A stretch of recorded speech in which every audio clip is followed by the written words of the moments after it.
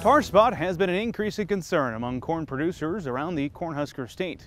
While signs of tar spot at this point in the season aren't necessarily bad news when it comes to this year's yield totals, this is a disease that will overwinter in fields, and it's always a good idea to get tabs on where it might creep up. Tar spot was first detected in the U.S. back in 2015 and has since made its way through the Midwest and into Nebraska.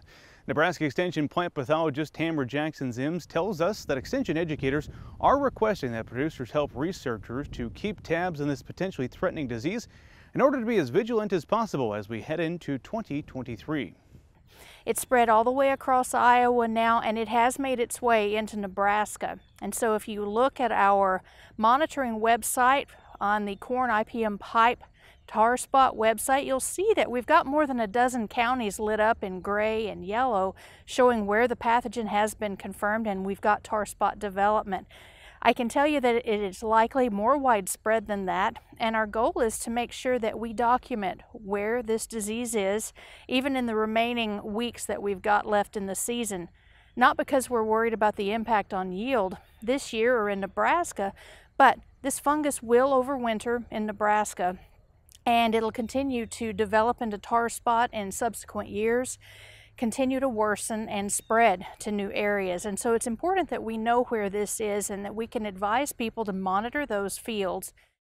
Tar spot will thrive in environments that are cold and wet. This means there's high likelihood of seeing tar spot develop in this stage of the season, even if you haven't seen any indications of it out in your fields this year.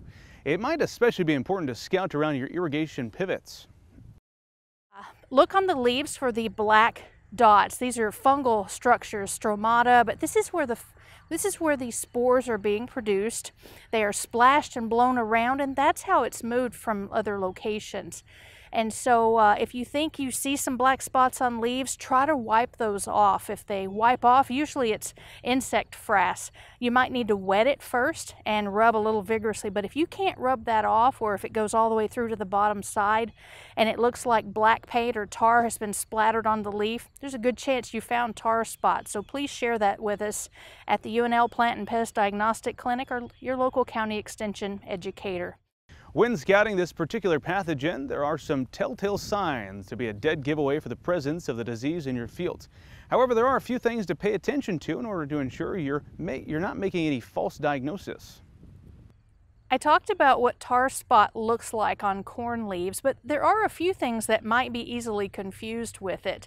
And so at the end of the season, like we are now, you will commonly see black spots on corn leaves. These aren't raised, and these are actually on dead tissue and caused by beneficial fungi that we call saprophytes. They're very common this time of year.